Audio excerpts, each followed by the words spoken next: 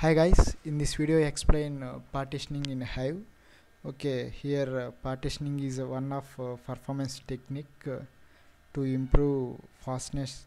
Okay, as part of partitioning we going to HDFS folder structure based on our partitioning like columns. Okay, after that we will processing the data in less amount of time for processing the data. After that as the query is hitting a particular partitioning directly only, okay, but not the entire tabular data.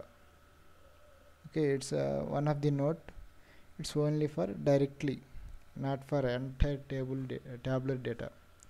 Okay, after that what is the syntax of partitioning? Here how to create table in partitioning wise. So create table, we are taking str tab table.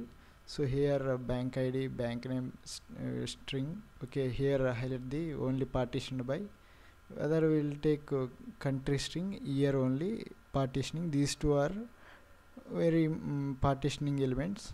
Okay, after that row format delimiter, fields terminated by delimiter, lines terminated delimiter, stored as text file. Okay, after storing a text file we'll go to the load the data, right?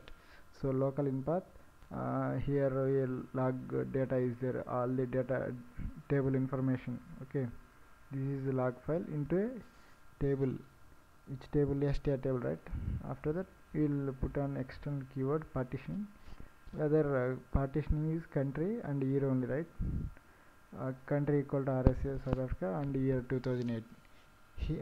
This way we will load the data in Hive.